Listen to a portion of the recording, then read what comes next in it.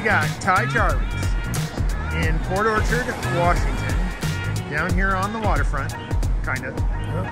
And just had lunch. I had the Phad Thai chicken with 5-star spiciness.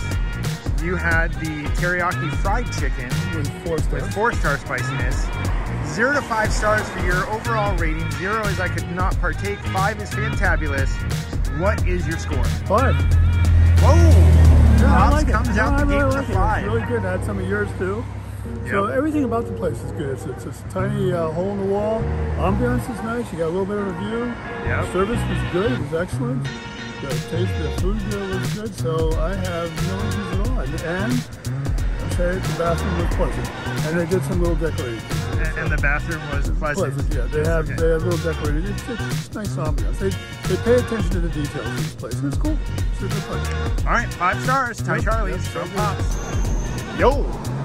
So we got Thai Charlie's, Port Orchard, Washington. I had the Phad Star, 5 stars. Or Phad Star. What am I even saying? I'm just gonna run it.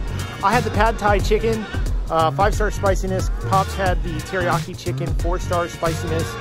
I've had this for years. We love this place. It's a little haunt of ours.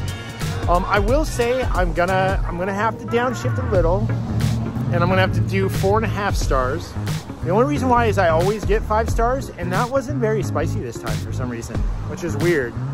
Normally 5 stars, I just getting to the point where it's spicy towards the end of my meal, and that time, like, I just powered right through that, no problem. So I don't know what the deal is with that, but 4.5 stars, fantastic. The noodles were absolutely perfect, and everything was really good. Chicken was solid, and that's it. So 4.5 stars, Thai Charlie's here in Port Orchard, Washington. So Dad, or I'm sorry, Pops, oh mine Papa, E4, We out. indeed we are.